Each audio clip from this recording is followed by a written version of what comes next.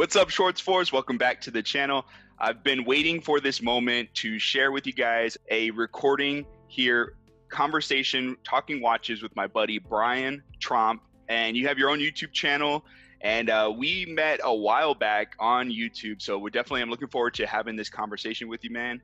But I guess just kind of give us a brief little introduction about yourself. And then we'll talk kind of how we met or interacted on the channel and your own YouTube channel and stuff. So yeah, tell my followers and subscribers a little bit about you.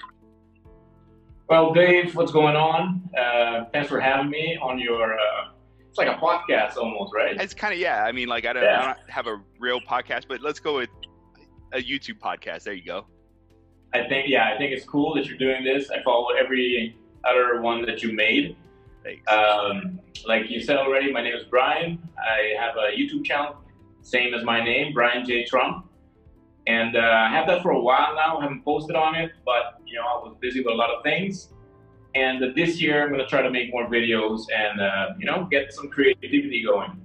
Right on. And as for how we met, you know, it's no secret that we like watches.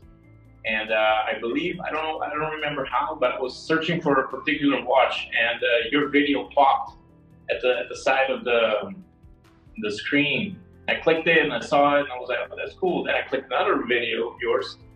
Then I saw that you were like all into homages and stuff. And I believe that I commented like, you know, all right, but do you have like a Seiko or something like that. Yeah. And yeah, from there it just went on, you know, and I think it's really cool that, you know, a platform such as YouTube allows you to have friends, you know, across seas and everything, because I don't know if I said this in the beginning, but yeah, I'm from Aruba, so I'm like pretty far away. You know, it's an island, you know, in the Dutch Caribbean. So yeah. It's awesome, man. Yeah, I remember when we first started. I was making YouTube videos, and like, dude, you've been with the channel from like almost the start, and your first comments, like I couldn't tell, because you know how in text, like you can't tell like someone's demeanor or tone, and I was like, is this guy like talking trash, or is he legitimately curious? Like at first I was legitimately curious. I know, man, but I was kind of like, this guy's kind of being a jerk in my comments, but it's because you were like, hey man, all you have are homages, like do you have anything else? And I'm like, I mean, I didn't know how to take it at first. I was also, you know, kind of open up a rabbit hole there for homages myself, you know, because you know, I like watches, I like other things, you know, but I didn't see homages for, you know, what they were like they're not replica, but they're like really good quality, and maybe it's based off of this design, and it kind of looks similar. You know, I didn't really follow it. So when I saw yours and I saw the Feist, yeah, and the Roccos, then I went to click on that sucker, and I was like, whoa, it's not even that cheap. You know, it's like almost $200. Right. So yeah.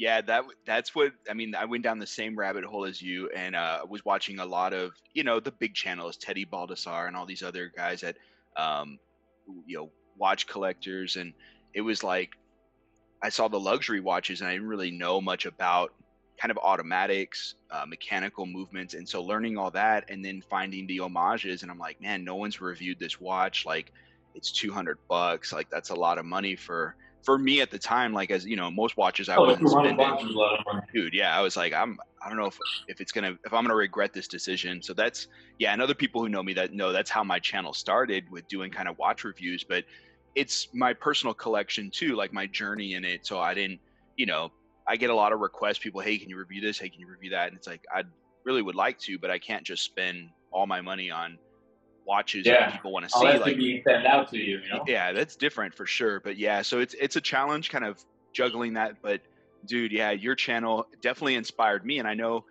when we did our 12-hour live stream with Average Joe Watch Reviews, we had you come on and we were talking a little bit, but I know there was some technical stuff. So this is kind of piggybacking off of that. And I'll put a link for everyone that wants to see it as well. But yeah, I was going to say, you definitely inspired me to like increase my production quality and value. And anyone that's seen your work, I mean, dude, it's to this day, it blows me away, the stuff that you do with your videos. And So it's really cool, man. I'm glad to hear you're going to be putting out more content this year. And I would definitely say everyone in the Schwartz Force, yeah, go follow Brian. I'll link his channel in the description, of course, so that way we can get you a little more support. You know, I know it's slow starting back up again, so we got you covered, bro. Yeah. That name Schwartz Force, I probably had to put a little trademark on it. Yeah. Some money. That's so funny, man. You actually were the one who came up with the Schwartz Force recommendation. So yeah, kudos to Brian Tromp. This is where it all started. This gentleman right here. Schwartz Force. Yeah, because he said like, may the Schwartz be with you, you know? And I was like, yeah, that's Schwartz Force. Yeah, man. That's pretty cool, man. It's so awesome how, like you said, being in Aruba and be here in the States, and then all these other YouTubers we interact with around the world. It's such a cool thing. And the viewers, you know, subscribers too, like commenting from the different countries that they're in and sharing their experience. I get emails from other people too about, you know, just, hey, what do you think about this watch, or try these straps? Like, so awesome, man. So yeah, like I said, really cool. And I think, you know, current world events also made it more of a thing, you know. Yeah. Because back then, you know, you're so busy, you're doing this, you're working, you're doing that, but then when there were like all these lockdowns and all this stuff, what are you to do? You're gonna go on YouTube and, you know, interact, and I'm very happy with this community. It's nice. Yeah, it is, man. I agree 110%. And as I know, people are probably already anticipating or waiting for, let's do a wristwatch check. What do you got? You're my guest. What do you got on the wrist? On the wrist, I got the Alpha right here. Oh yeah, okay. The Daytona homage? Yeah. Yeah, man. Looks good. I love the black subdials with those, because that one has like the piston, the old school Daytona style, right? Yeah. This is the homage with that fall lumen thing going on there. And I have it on this, I think it's like an olive green or almost navy green, I'm not really sure. Yeah, I think we call it army green here. Yeah. Yeah. Because I had it on the original strap or the bracelet, but that was, like I said, you can just fold it into a little ball of aluminium and just throw it away. It was utter garbage. Dang, man.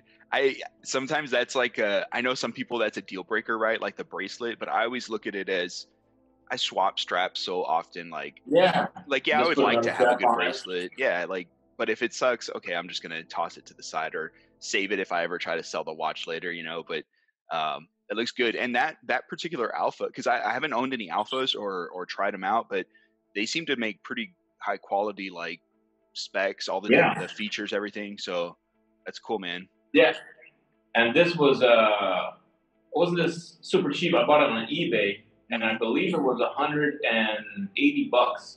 Dang. So yeah, so you're getting a lot of expecting a lot of the best kind of quality stuff. So but it was more of an impulse buy. It wasn't something that I was like, yeah, I need to have it, I love it, I have no story with it, doesn't mean anything to me.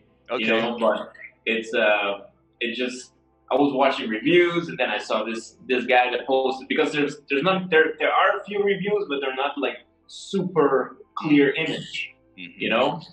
And the ones that do, I don't know if you have this, Dave, but when you see videos and you're like, just turn the watch, I want to see it. Yeah, come on. All right, press the crown. Let me see how that works. Is it screwed down? You know.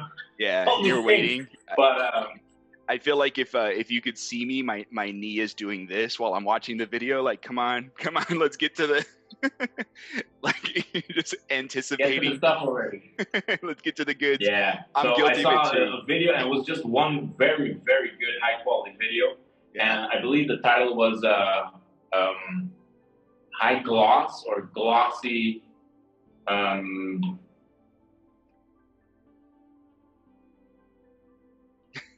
think we lost Brian. I think he did.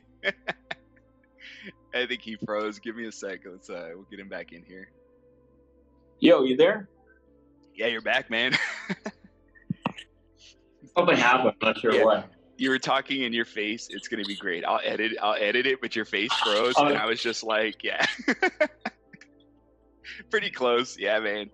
No, but I was saying, I saw, I don't know if this came out, but I was, hey, you froze on the chat, lol. Yeah. The title of it, glossy something. I saw a video. It was the only video. It was a video that the title was high gloss something, high gloss, alpha. And then I saw it, and that thing was shiny. I was like, you know, the little, what's that? The friend of, not friend, the Frodo dude. You know, it's like he needs the ring because it's shiny. Yeah, dude, Gollum. Yeah, I was like, wow, I need it. And yeah, went on eBay and I got you know, one of them, the first one I saw that said high gloss, and I ordered that sucker. Nice, man. Yeah, it looks great, and I've come across some of the alphas on eBay as well. I'm just, dude, you know how it is. Like, my list is just so long of stuff I want that it's just a matter of if I find a good deal and I just jump on it right then and there. So kind of, I'm impulsive too like that. But this year I'm struggling because I'm trying to save up for a nice piece, which we'll get into a little bit later. But yeah, man, that alpha it's killer Daytona homage, Paul Newman, love it. And okay, so let me give you my wristwatch check. So I actually have my Brew retrograph, but I have it on the Beats of Rice bracelet. Yeah, man, I had this on leather for quite a while, and I decided to throw it on the bracelet and enjoy it for a little bit. But yeah, wasn't a cheap watch, but I love it, man. I wear it pretty often, and you know, for $400, it's got a lot. $400. Yeah, it's legit. But it's specced out. I mean, it only kind of gives me that. What am I trying to say? Yeah, I have the name of that watch. Yeah, the Monaco. Yeah, so, and a lot of people. Monaco, that's right. Yeah, and so comments I get on that all the time. I love the colors, but it's same thing, kind of like with you. It doesn't really have a special story, but Brew was one of those micro brands, you know, based here in the U.S. that I just had always kind of had my eye on, but never found them. They were always sold out online, and I found this one on eBay. And it had the Beads of Rice bracelet and 2 leather straps, and it was going for like a really good price. There was like over 50 people watching it, and I knew it wasn't gonna last. And so I told my wife, like, $400. I'm gonna do it. So here we are. But yeah.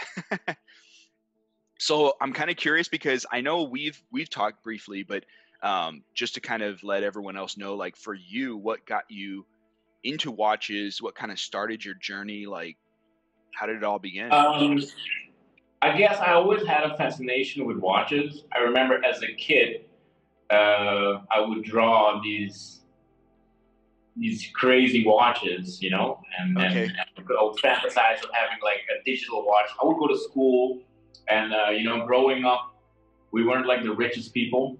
But growing up, you know, and some of my classmates, maybe they have like a Casio or something, you know, or they had like a little watch and I press a button and then it lights up. And the first watch I ever got was from a cousin of mine. She's a lot older than me. I'm 36. She's probably 50 or something. But at the time, I think she was already working. I was probably 9 or 8 or 10, I'm not sure. Okay. But she came to my grandma and she had a watch. And it was on this kind of, it was on a strap made out of like, you know, like a clothing type of strap. Yeah. Yeah, it was a cloth. It wasn't like this. It was like more like a piece of like cloth. It was kind of weird, but it was green and black, and there was like this little digital watch on it, and I thought it was shit, you know. Put it on, and you know, I was constantly looking at it, and it was cool. And my sister was always encouraging me. She also drew up, you know, watches, and she would say like, "Yeah, you press this button, and the TV comes on." And all this stuff. Who knew? Well, years later, you would have Casio that, you know, press a button and, you know, the TV goes on. And coincidentally, that was the second watch I got from my father. It was a Casio with a green button, and you can do some damage with that, you know. There you go. And as I grew older, I saw that my father had like gold watches, and he had a very beautiful one that he had from the 70s when he used to work in the casino. And it was a DeVille that was like 14 carats, nice and thick, you know, had no strap or anything. I mean, it was just solid gold. Yeah. So if your wrist was too skinny, it wouldn't fit you. It was too fat, it wouldn't fit you. It was just, you know, either it fits you or it doesn't. Right. And, you know, on his wrist, it fitted nice, and he had like this gold pinky ring, you know, diamond. You know, looking like a real gangster there. Yeah, but I didn't think much of it back then, you know. Right. As I got older, then I saw it and I was like, "Whoa, that's actually a very nice watch." Mm-hmm. And yeah, sadly, he sold it off. You know, when he was, I don't know why. I would have bought it from him, but I didn't even know he Didn't sold it. know. Yeah. But, you know, and then that's how I got more interested in watches. And as I grew older, you know, I had phases. You know, you have phases that you just get any type of watch you want. Sure. You know, I get this, I get that. Oh, a diesel, a this and that. You know, fossil or anything. And you think it's shiny or it's big and it looks cool. Wow, it's a nice watch.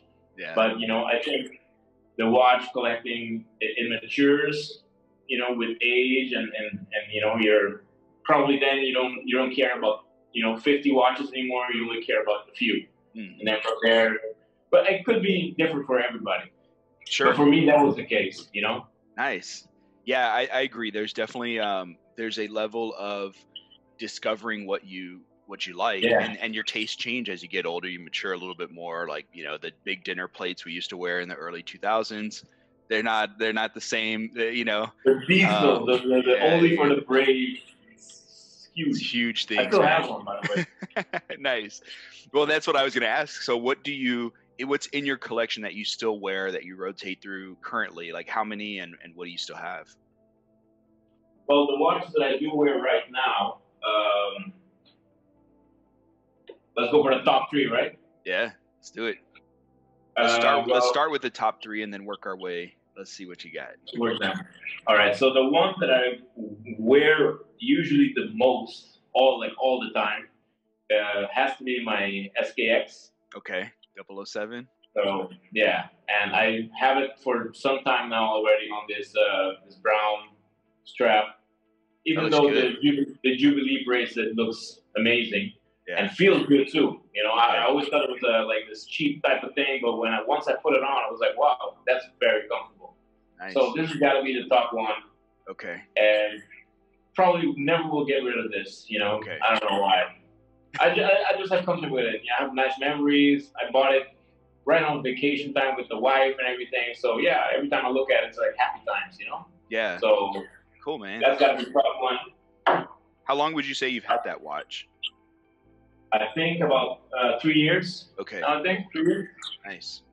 I will. Yeah. I believe so. It was 3 years. 2 years. I gotta go. I don't know. I gotta double check. Yeah. But the second one I got in the. What was the last one? The last World Championship of Soccer. Mm-hmm. And it was in Russia. Remember? Yeah. So I bought a Russian watch just to, you know, because me and my wife were crazy about, you know, soccer every 4 years. And yeah, our team is, you know, we always go root for Germany. Okay. And this was just, you know, I was like, I gotta get me a watch that, you know, remembers me this time. And, you know, I went into another rabbit hole for Vostok Amphibious. Yeah, man. And this is such a cult. Such a cult following movement. I mean, people. So this is like such a cult following thing, and people like customize these things. I don't know if you've seen it, but you know, they buy different cases with this type of movement, and you know, it's amazing. It looks really cool. And they have nice watches too, but I chose to go with the Vostok Amphibia, the Scuba Dude. Nice. What kind of strap is that? Is that a suede? This is like this. Yeah, this is a benchmark or something like that, and it's like suede. The only thing I have with this watch is, you see those lines? Yeah, what's up with that? Anytime I put this on, it has like two lines. So I got to bust the polishing cloth. I probably filed down those lines. Yeah. But then it goes away after a while, you know? Yeah. So that's cool, man. And that's the thing I love about those kind of natural leathers and suedes, like that, you know, you scuff them or whatever, and you can just rub them out. Like, it's no big deal, but it looks good, man. And the third one, as you know, is probably the least expensive of all, but is just for the emotion behind it, the feeling about it, the memory about it, and that's just got to be my Citizen, the WR100. That's it. Nothing special at all. Like a little two-tone. Yeah, it was two-tone. I think it was maybe $200 when I bought it or something like that. But I bought it a week before I got married because I had to have something on my wrist, you know, stuff like that. So I bought it, and Then I put it on. I have a whole video, you know, when I got married, putting it on and stuff like that. Yeah. I said I do, you know, I said I'm doing this, but the bracelet, it fell on the floor. It got scuffed. Then I lost the link, and ever since I have it on this black NATO. It looks. Like It actually works really well. Yeah, man. I Yeah. like that you went with the gold hardware on it because it kind of like pops like with that black and the gold. Yeah. It's nice. So that's it. And this is probably my favorite of all.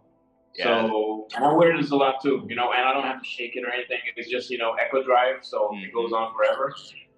So, yeah. Very cool, man. Okay. So those three they all kind of have a story behind them, some sentimental meaning. Yeah. So those are staying in the collection, it sounds like. Yeah. And I also have this one, which did a lot of videos on before. Okay. And this is the Dogmeister. I got this for my birthday from my wife. But because it's such a big watch, I mean, it's huge, you know? Yeah, yeah. Look at that.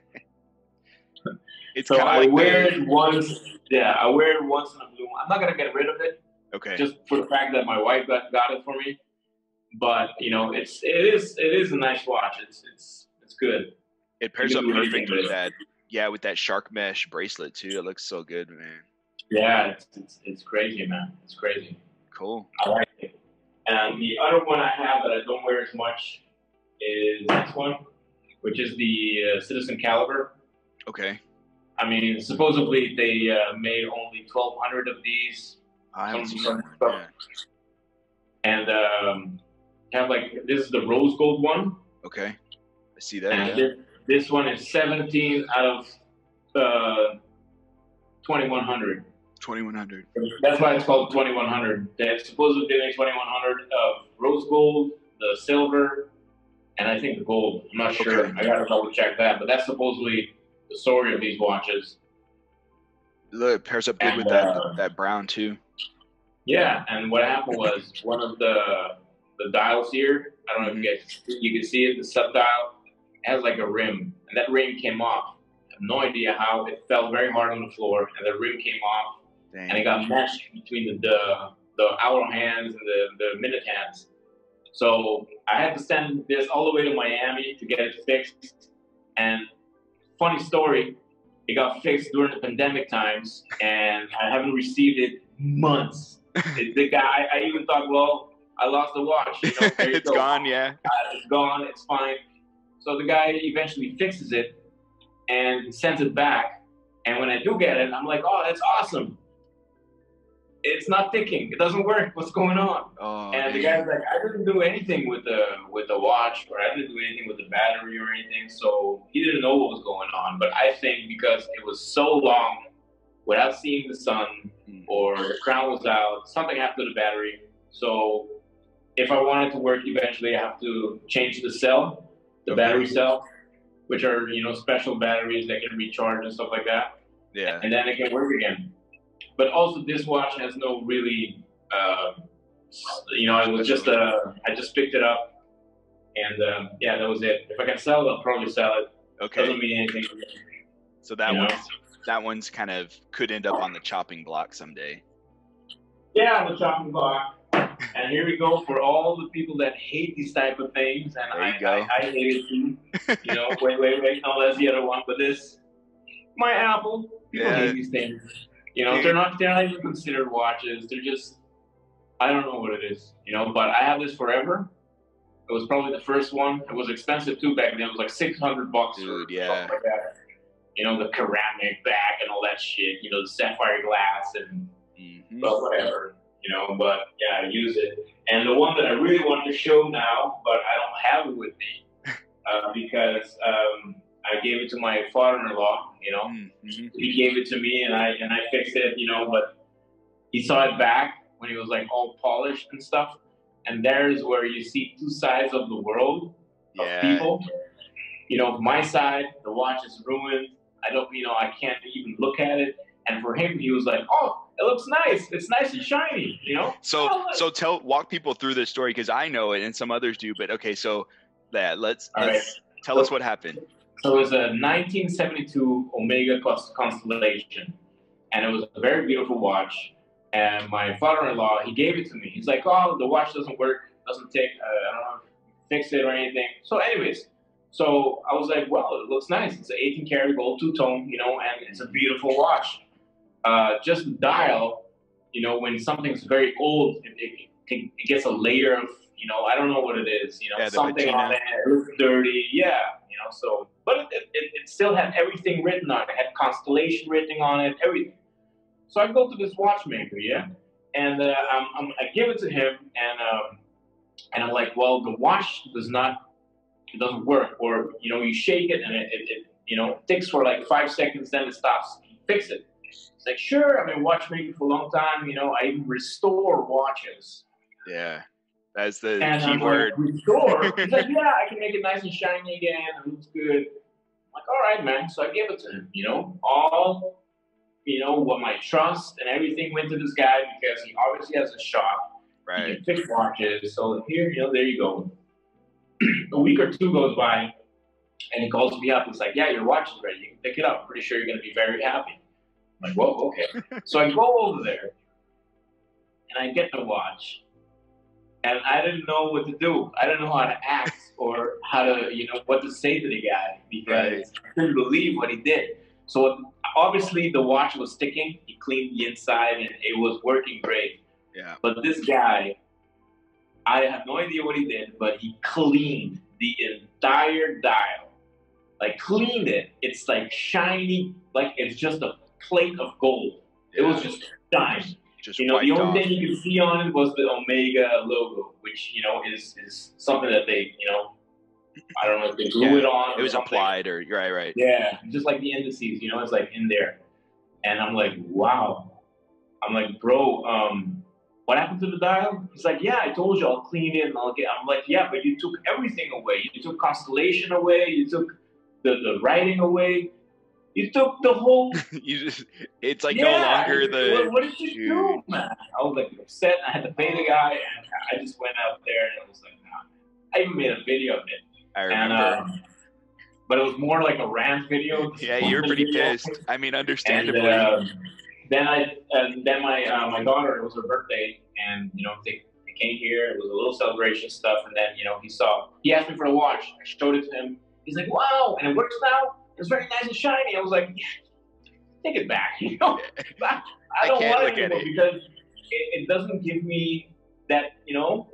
I don't know. People, they just, you know, it was just horrible. I felt. Yeah. Dude, there's. It was. And the crazy thing is I hear this about other luxury brands too. Like, if you send a vintage watch, like, you better specify what you do or don't want done, because they will, on, I guess, just default. Not that this guy was, you know, it's not like you sent it back to Omega, but you didn't know. He's like, all right, restore. And like, I hear the same thing. You tell me you're going to restore this vintage watch, I just think you're going to maybe polish out the case, clean up the glass crystal a little, and we'll be on our way. And the fact that he just took all of that patina along with the printing off that dial is like, bro, that was heartbreaking. It was heartbreaking, and you know, but then what I said at the beginning of my story there is like two worlds. You know, on one hand, my father was like, wow, it's beautiful, it's shiny, did good. It was great. Thanks, and son. I'm like, no, it doesn't. You can throw it away. It's a piece of shit now. It doesn't work. You know, but it's not worth anything. The guy just took away the feeling of it being a vintage piece. Yeah. You know, so I was very disappointed.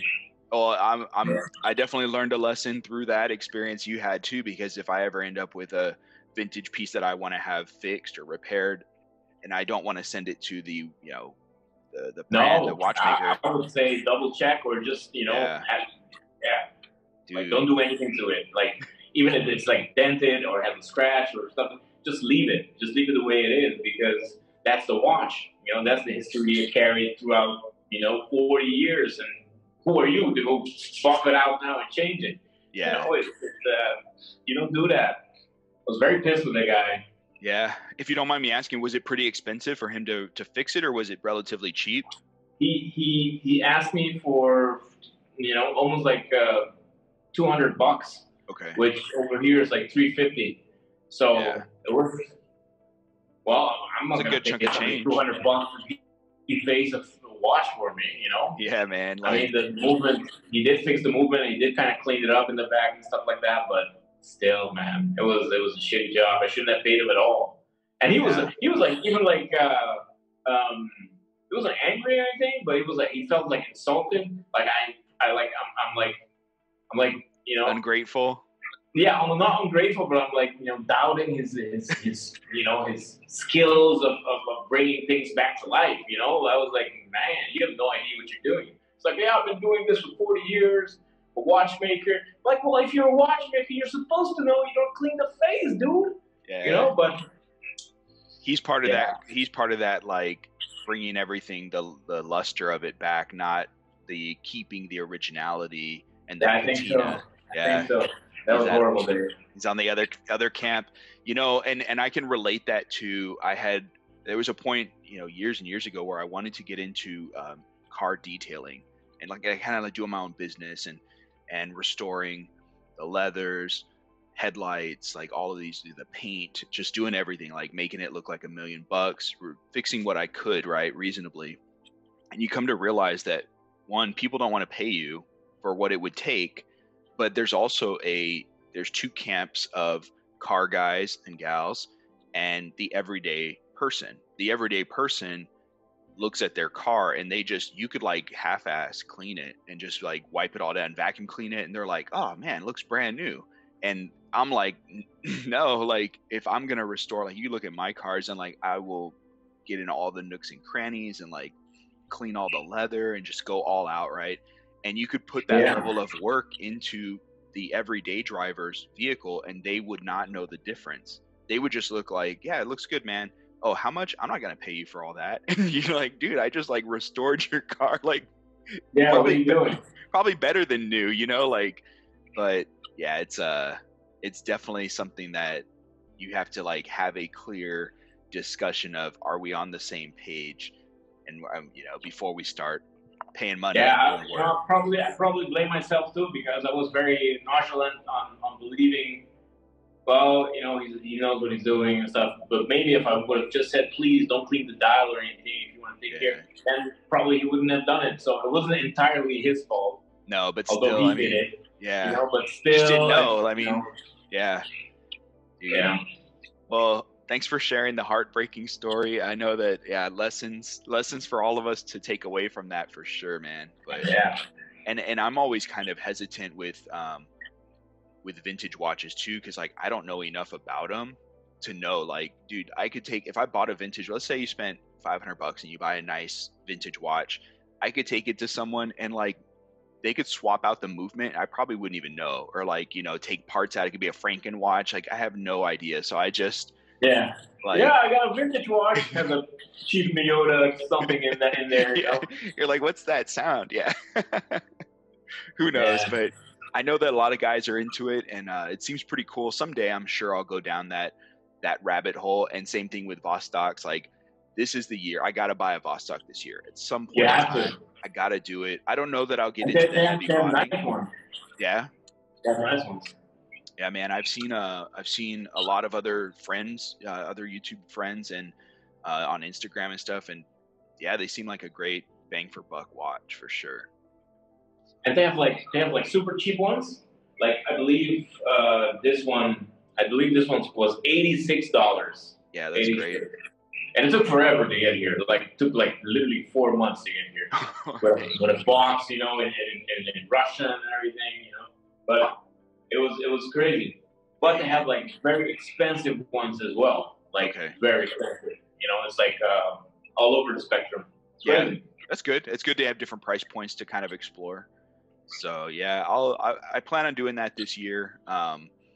It's funny because, well, for 2021, like I've talked with a couple other people and we're kind of talking about like, what are you going to do this year with your watches, your collection, or like where are you headed? So I know with you, there's those 3 that pretty much are staying in your collection, but anything else you kind of have had on your radar that you might want to buy or pick up? Well, like when we just spoke a few moments ago about, you know, different stages. Yeah. And I had the stage where I had a box, you know, when I used to live in the Netherlands, I had a box like, you know, kind of like what you have with big box. This is like literally a box. All of these types of watches in there and everything. You know, I would wear one, and months would go by or a year and everything, and then I would find one in the box I didn't even know I had. You know, like that type of thing it was. You know, but I don't want to, you know, do that anymore. So that's why I purposely bought a 6-piece watch box there. So I only have like 6 watches that I can, you know, rotate through. But now I'm growing more into, I believe I want maybe only 3 or 2 watches. Really? But these are nice. I'm gonna keep them, you know, but they don't have to necessarily be in the box. Right. You know, they can just, you know, be in another box and I'll just wear them whenever. Right. But I want like yeah, like 3 of those. And one, which is, I really like this watch and I really want it, and I think I'm just gonna work for it and save for it, is the Omega, the Moon watch. Yeah. I'm obsessed with that watch. I don't know why. Yeah, man. But I really want that watch, and I want it with the nail, with everything, with the coordinates and stuff like that. I think it looks amazing. Hell yeah. But I'm gonna save for that one, and yeah, I'm gonna go for that one. And the other one is probably also a little bit far-fetched, but not impossible. And that has to be a Rolex. You know, it sounds really snobbish right now, but I have my personal reasons for it. And yeah, that's because I always wanted that watch. You know, like a day date or something like that, or presidential or something. Mm-hmm. And it doesn't necessarily have to be new, because you can't even get them new. You know, you have to even, you know, wait like forever, or you just, you know, you get a good deal. So if I ever get that deal and it presents itself, I want one. I think before I turn 45, I must have one. Okay. You know, that's just a goal for me, you know, that I want, and that has been inspired by this this manager I used to have when I was 18. His name is Dimitri. And I think he was like this Polish guy or something like that. And I used to work in the airport, and he always had the same watch. I'd known him for like 4 years, and he always had the same watch. He never had a different watch. It's the same watch, and it was a gold Rolex, a presidential watch, you know, and like completely gold, and the dial was black. Okay. Like very fancy, you know, fancy watch. And you know, when you see gold watches, you can see immediately if it's real gold or if it's just, you know, this.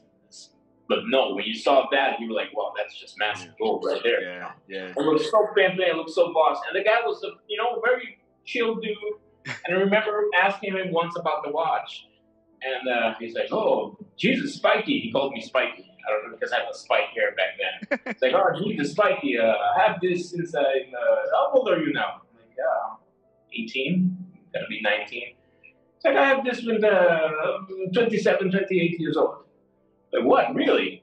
So I think I was old. I think it was like 58 or something, you know, then. You know? And I was like, what? So you have this watch, this single watch your whole life. It's like, yeah, good watch. I think it's service, and yeah, good watch. But he didn't care about it. He didn't even see it as a Rolex. I didn't, you know, like I jeweled about it. He just saw it as a watch he had his whole life.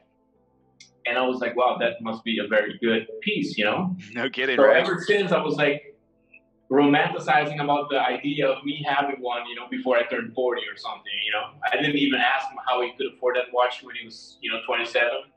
Maybe he got it from his dad, maybe he didn't, you know, I'm not sure. But he looked like a guy that, you know, always had his stuff together. Mm-hmm. You know, he had a nice car, he had a nice house, he had a good job. So, yeah, pretty sure. I never saw him with a lady, though, or I didn't even know if he had kids. Okay. So, yeah.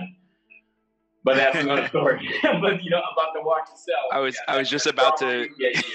I was just about to say, like, well, you said he had a good head on his shoulder. He had his stuff together. I'm just kidding, right? We're the ones that get into trouble, right? He looked like he had everything going on for him. I actually haven't seen him ever since, you know, but I always remember that guy for that, you know, for that watch. And I was like, wow, you know, I'm going to get one of those one day. So that's for me.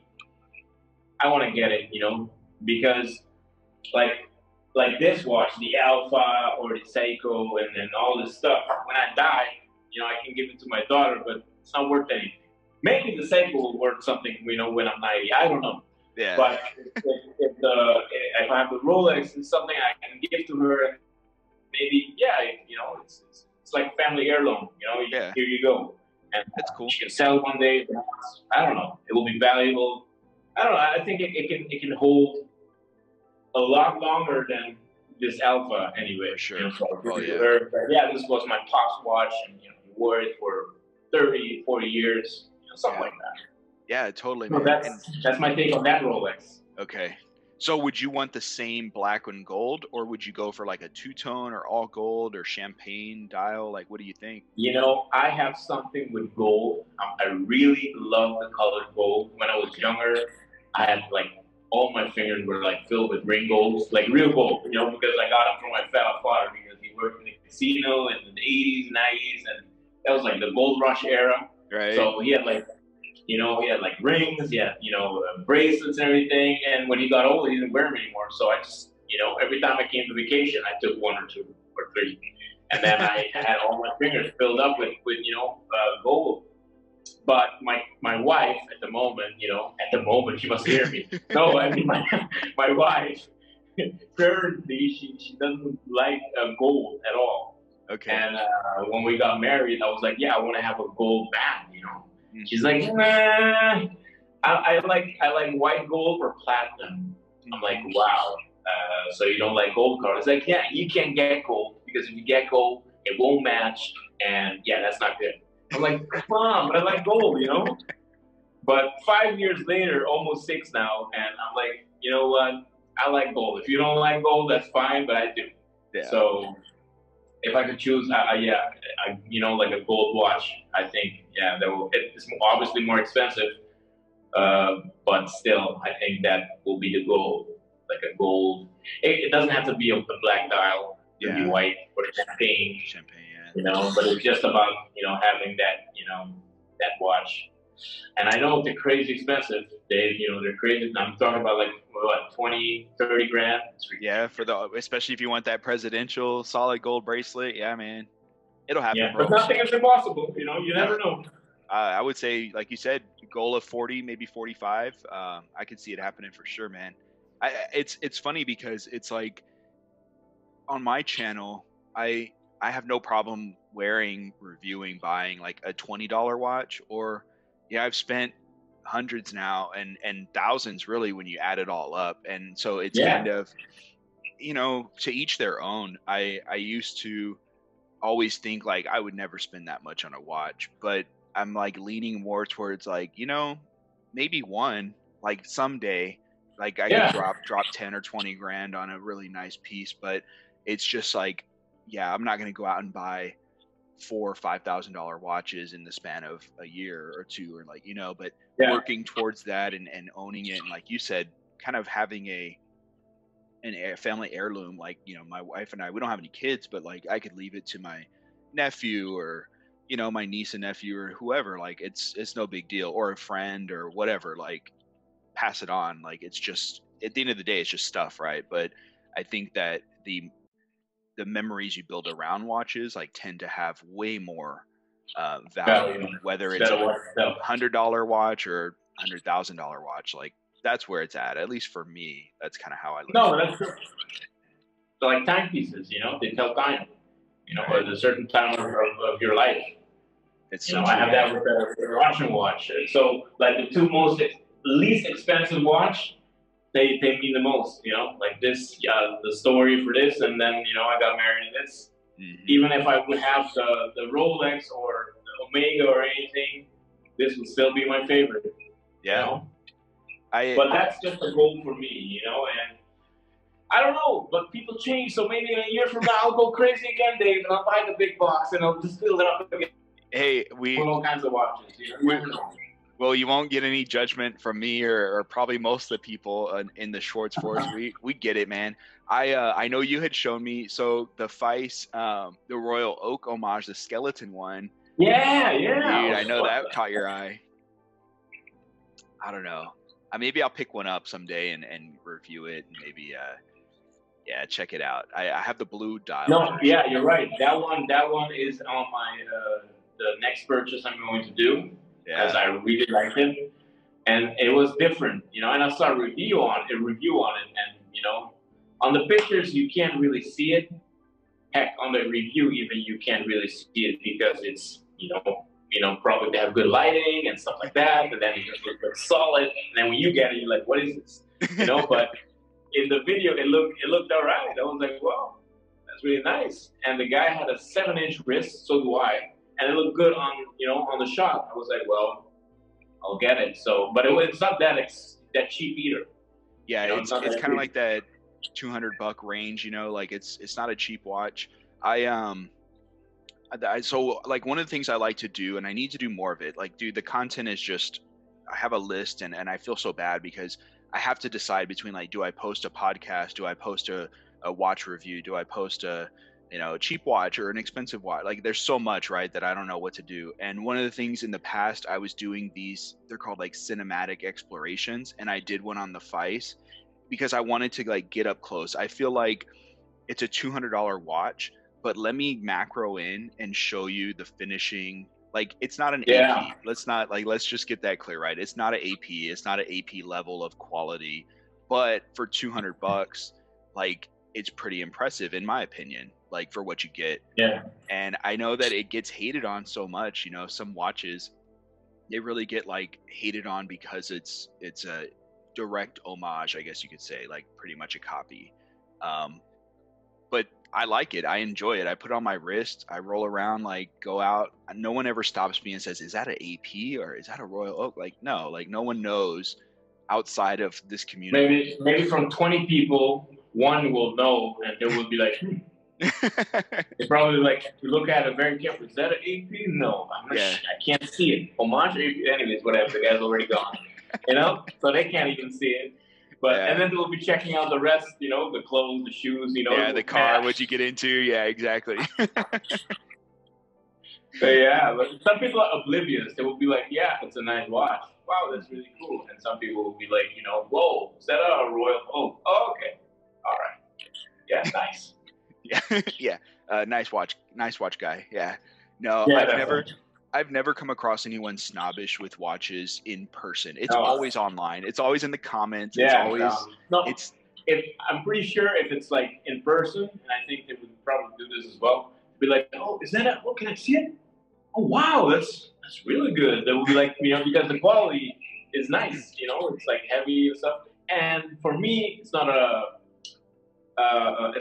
you know, it being a homage or anything. It's just about the quality. You know, you see some of these watches, they can be a homage or anything. That's what I said to you the other day as well with replicas. Like some of them are so well made, or you know, the material is like it has a nice heft to it. You know, the sweeping motion. It's just, you know, sapphire glass. Wow, you know, it's a good piece. It's a good piece. in itself, the watch, yeah, I think that's like where it's like the watch is a good watch. It's just, again, the replicas where a lot of people draw lines, and then the homages, excuse me, and then the homages, I feel like there's always a point where there's some trade-off somewhere that, like, it's very hard to find a, I would even say, inexpensive or cheap homage that ticks all the boxes and does everything well and that you just absolutely love. You're going to be spending probably $200, $300, $400 to get that level of everything's good. It has good lume, it has a good movement, it has sapphire, it has the finishing, like everything to check all those boxes. It's going to be in the multi-$100 range usually. You know, Dave, like, have you ever driven in a Bugatti? I have not. No. Like, let's say. Have like, you? No, but I mean, there's a Bugatti, you know, just they're beautiful. These things, they even make them out of, you know, marble, you know, the pieces and stuff like that. So let's say there's a nice Bugatti right there in the parking lot. It's not running or anything. It's just sitting there. First thing I would do was like, hey, you go take a picture. I'll just stand next to it, take a picture. You know, hey, wow, it's a Bugatti. Yeah. It could be engineless. It could have nothing inside, but still you want to stand next to it just because of, you know, how it looks. I think it's the same thing with replicas, you know. Some people will never, I will never be able to even able to drive in a Bugatti, much less own one, you know, you never know. But still, it would be nice to just have a picture with it. I think it's the same thing with probably replicas. You know, some people, they will never be able to afford, like I will never be able to afford a Richard Mille. I mean, who drops almost $2 million for one single watch? I mean, come on.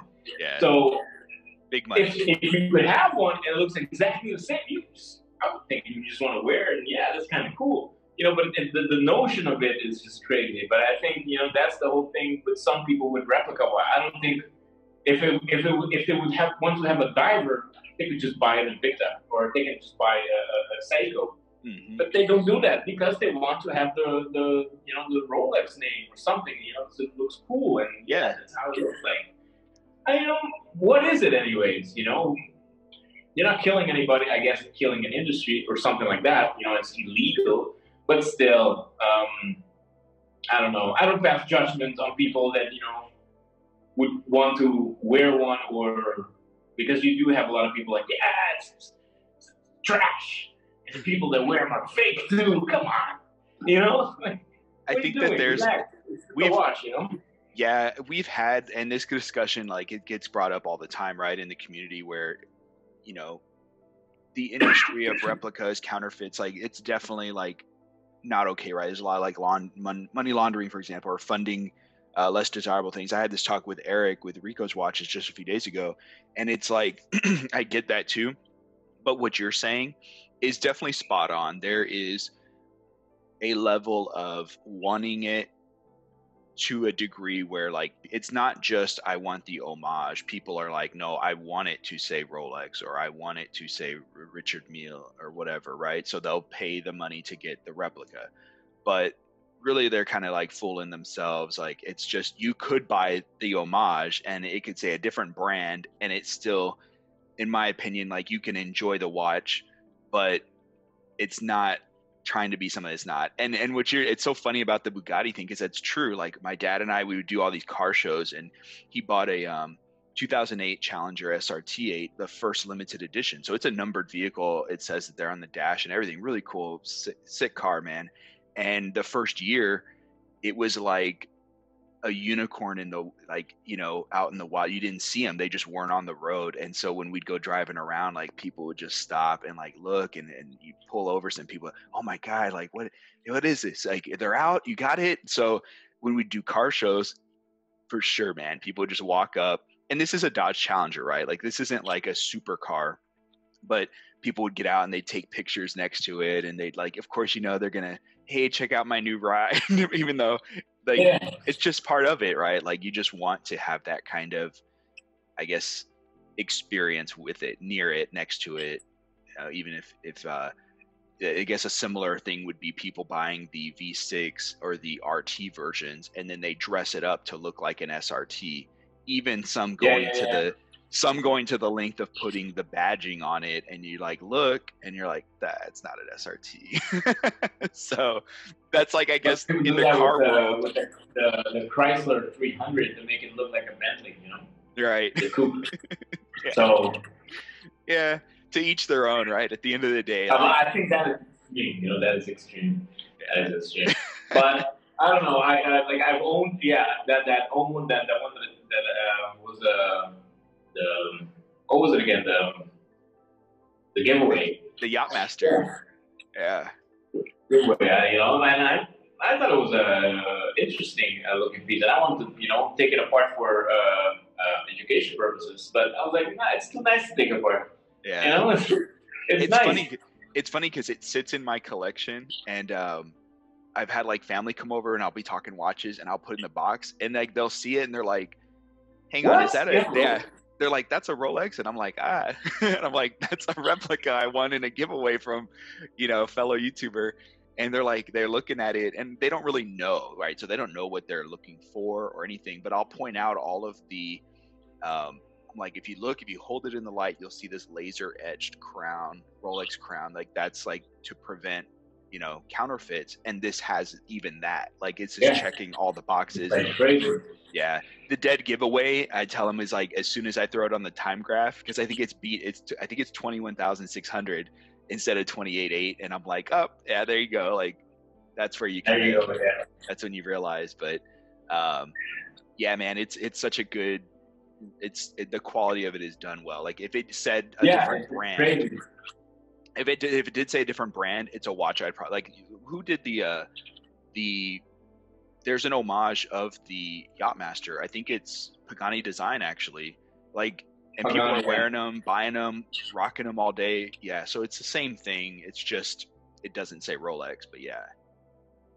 But to me, like, you know, like the homage, yeah, it's a homage, but it's like if I would just take away Pagani and put Rolex, it's the same thing. It's also a replica then, you know, but I just, you know, put another name on it, you know, and now it's a homage, you know. Yeah. But what is homage? What is homage to you?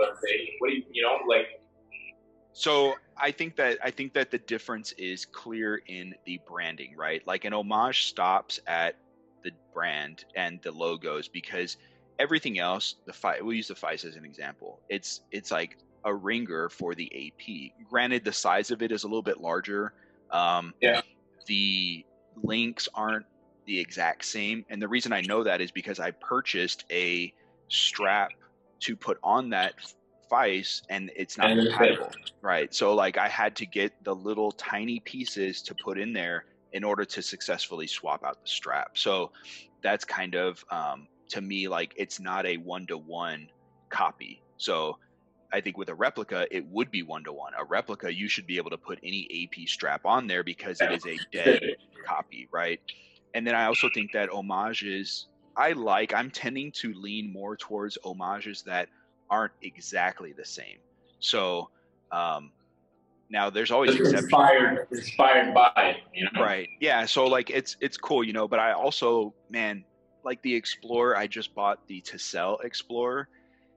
That looks nice, by the way. It's a ringer for the Explorer, but man, and the crown, but here's a difference, right? The crown is a little bit bigger, which in my opinion, it's the right proportion compared to the actual Rolex. The Explorer crown on the Rolex is like just a tad too small from what I see in pictures, right?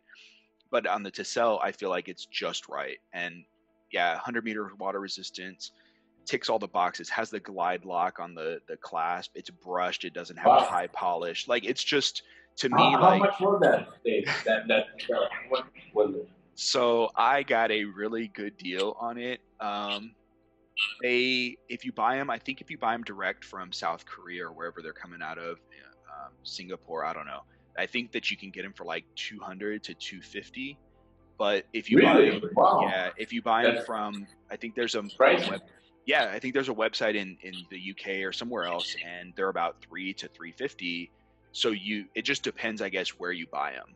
Where you get it from, yeah. Right. So I got mine on eBay for about $200. I'll just say that. That's a good deal. It was used, but like it's in, dude, again, polishing cloths, and the thing is awesome. So I'm gonna be doing a review on it to show people, like, dude, and it had the box, it had extra links, like everything with it. You're not gonna put it on a NATO, I think, right? You're just gonna leave it on the, yeah. It's one of the bracelets where, and I got to borrow one of the watches from, and I've said this in other videos too, but I got to borrow the Tissell Explorer from Chase over with All Things Random, and he was cool. He's like, we swapped watches. I sent him the Rocos Starry Night watch, and he sent me the Tissell, and so we were kind of borrowing watches, and like I couldn't take it off the wrist. It was just a really good watch. So I might have to check that one out. Yeah, dude, I was like, I gotta get one of these. So much. This is how out of control it is. I like the Tissell Explorer so much. I have the Loriot Submariner homage, and I bought a Tissell Submariner, and I'm gonna sell the Loriot. I'll compare them, but I'm gonna sell it because it's like the Tissell, in my opinion, is so much bang for buck. And I picked up the Submariner homage for even less. But it's coming from Canada, and it's not a bad name either. It's a nice name to sell. Yeah. You know, because what I have with some of these homages is the freaking name. You know, dude, where did he come up with these names? You know, and some of them are just like, what are you talking about? Where did you get this name from? You know, so I have no idea, and it pisses me off because it's like, dude, it's a nice watch with a bad logo and a crappy name. Yeah, who designed this stuff? Yeah, it's cool, man. But yeah, I'm kind of excited to share my thoughts on to sell watches once the other one arrives. And then I bought a Lobini. Give me one sec. Hang on real quick, man. Hello. You're good? Okay. So this brand I reached out to on Instagram, Lobini, and I was like, hey, I've seen some of your watches. I'd like to check them out. What do you think? Here's my YouTube channel. And they're like, Lobini. Sounds Italian, but it's Chinese, full-blown Chinese, like, of course. And so they responded. They're like, yeah, send us your link. And then I hit them back up. I was like, what'd you think? Like, should we do a collaboration? And they just like never replied to me. And I was like, you jerks. So I was like, well then, all right, screw it. I'll buy your watch myself, I guess. So I picked this one up. It's a dress. Oh man, hang on. I think there we go. So it's like it kind of looks like that's fancy. Like the Ballon Mercier, kind of like that look. That's actually, here's the kicker. It is a mechanical hand wound seagull movement. There you go. Whoa! Is that coming through? Dang it! I'm trying to use my face to. Yeah. No, wait. Yeah, I saw it. Yeah. Okay. It looks kind of like the Farness ones. Yeah. The Farness. They also have like that.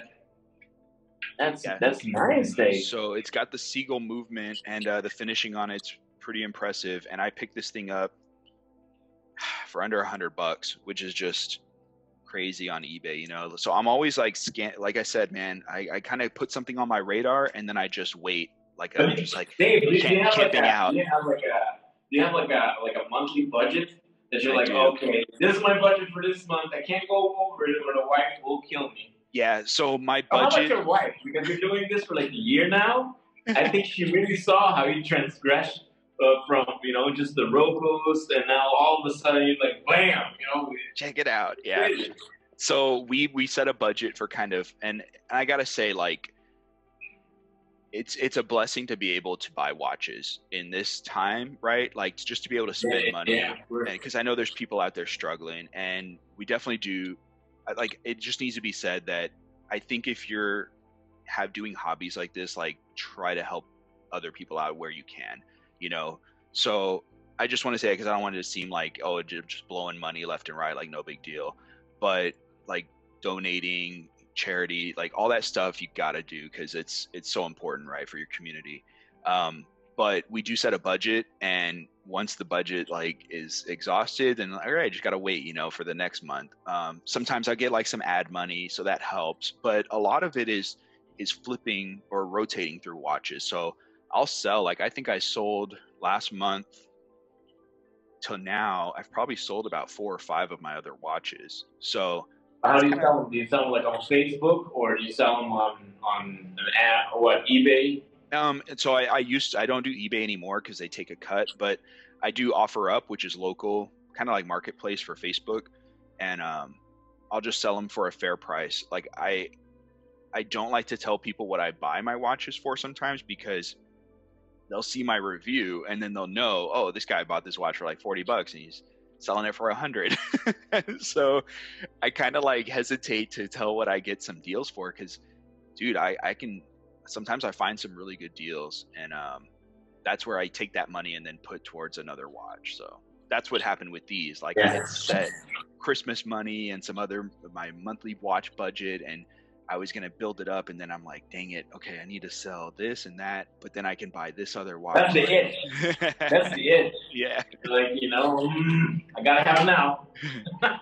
But having that budget has allowed me to jump on some really good deals, because if I didn't have it available, then you miss out, right? So and I've missed out on a lot, trust me. Like, so many watches I wanted to jump on and I couldn't, because I didn't have the money sitting there. So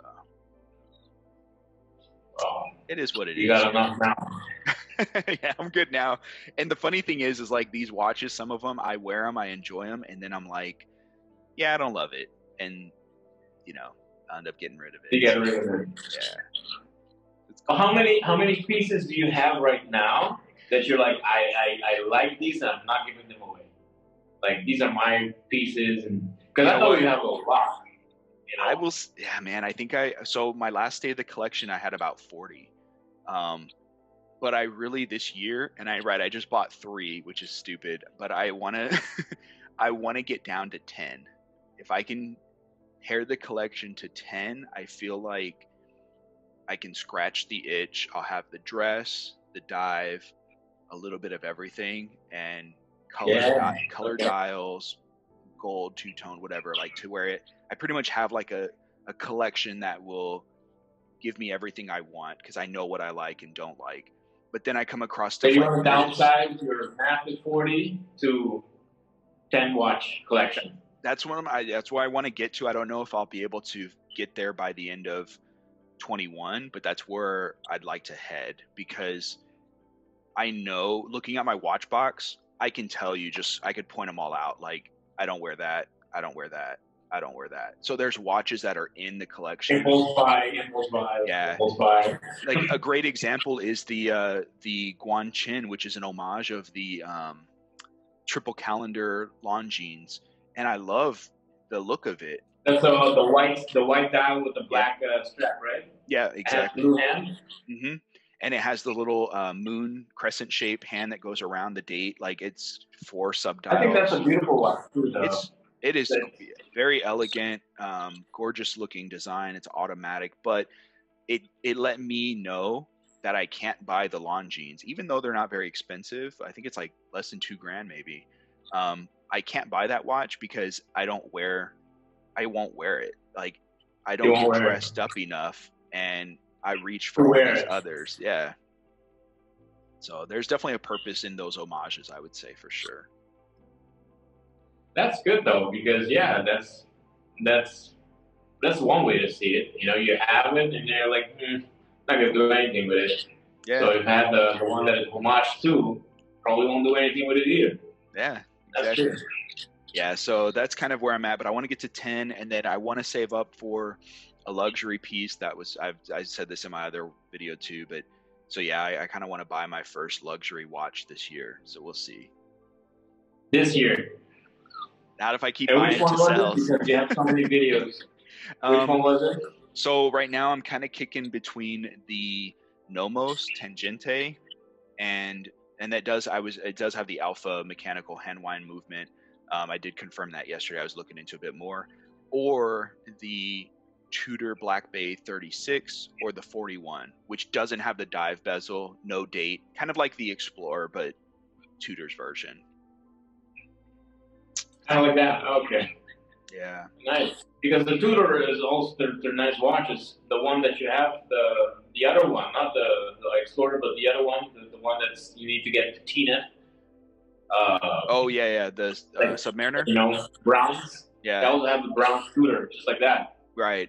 Oh yeah. The glycine. Yeah, they have the bronze Black Bay, but I kind of have the glycine, so I feel like, well, I wouldn't want to get the bronze Tudor because I already have the glycine, and I'm not going to get rid of the glycine, so that scratches that itch. But I like the everyday function and look of the 36 and 41. If you have to narrow down to just one watch, Dave, that's all you get. You can take one watch to the island that you're going to be stuck to forever. But which watch would that be? And why? See, you're putting me in a tough spot because my wife is going to know that I better pick the one watch that... You didn't pick the one that you gave me for the anniversary, yeah. Yeah. You know what's funny about that? It's the Frederic Constant. It's a dress watch, but it has 100 meters water resistance and a screw down crown, so I technically could put it on a strap and go wherever with it. So that's probably not a bad thing if I were to pick that watch, but it's definitely dressy. Taking that out of the equation. Have you ever put it on a NATO or something? Did you try it or not really? I haven't. That's a really good.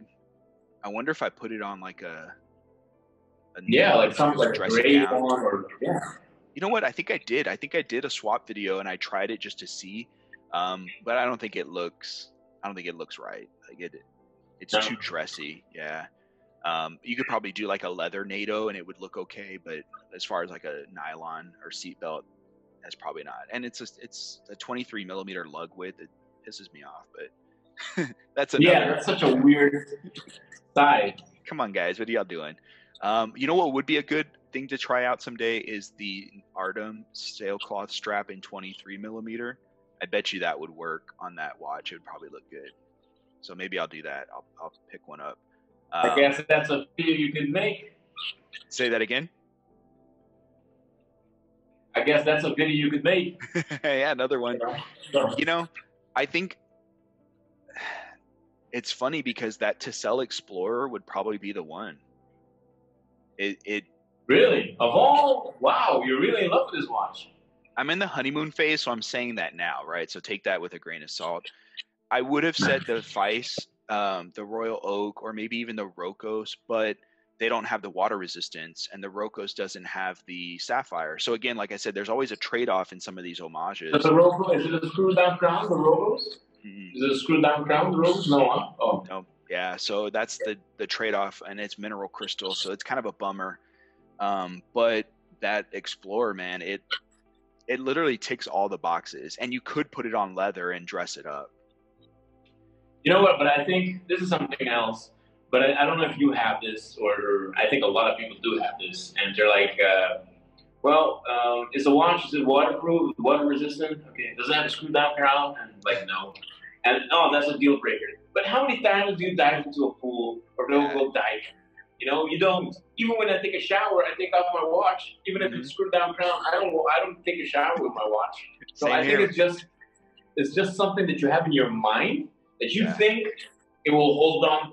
I mean, how many times in a day do you have to fall in a puddle of water that's like, 5 feet? Oh, good thing I have the screw down watch, Yeah. Screw down crown. But it's the same. I don't know. It's the same fear with your cell phone. Oh, can my phone go underwater? Well, I mean, how often are you going to drop your phone in the toilet? Like, so I think it's the same way. I agree. There's something there that shouldn't be there. But yes, I think I like the option of if I wanted to go do some sporting event, go to the beach, go to the pool, go wherever, like I don't have to worry about my strap and my watch, right?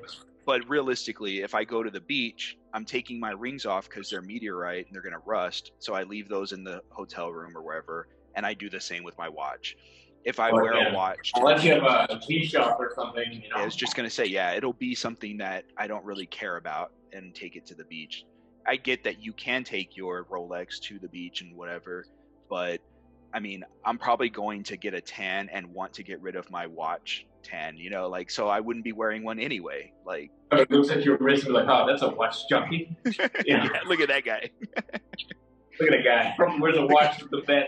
Look at that psycho over there wearing a watch trying to get a tan. Yeah. It's cool, man. I don't know. I think you're right, though. Something's definitely there with overkill on some complications or features that we really don't need at all. That's true. That's true. It's crazy, man. Well, I think we're probably at our hour. I think, man, we probably went over, which is cool. I really enjoyed our talk. Did we go over? Did you do a wrist check? We're good. Yeah, my brew. Oh yeah, that's right. Did you change watches or what? The Monaco. Yeah, the homage. Well, it's not really homage. I guess it's technically an homage. It pays homage to some of those, the looks, the design. You could say that. I mean, yeah. What is a homage, anyways? Just something that looks like it or not doesn't really matter. Yeah. It's all nice. It's all nice as long as it makes you happy and you're happy with it. That's right. As long as you enjoy it. I think people go out and be like, who can I say has a shitty watch today? You do. I don't think there are Grinches like that around. Or if you're like, hey, nice car, crap watch. Yeah. It's great, man. Well, Brian, I'm so happy we finally got to do our little chat here, watch conversation video or podcast, whatever you want to call it. I've been looking forward to this for months, man, for you to get your internet and then set up a date. And oh man, that was crazy, the internet. Yeah. Half a year. It took me half a year, guys, to get my internet going. All right, so I hope you guys enjoyed my chat here with Brian Tromp. Again, he's got a really cool YouTube channel. If you're looking to increase your production quality and learn new things, tutorials, he does all that kind of stuff. And of course, a couple watch videos here and there. So I'm gonna link his channel in the description, so you definitely go give him a follow and check out this video that he's done. It's a tutorial that has to do with improving your lighting in your videos. And I'm always learning new stuff from him, so I appreciate it. And as always, may the Schwartz be with you, and I'll look forward to seeing you guys at the next one. Take care.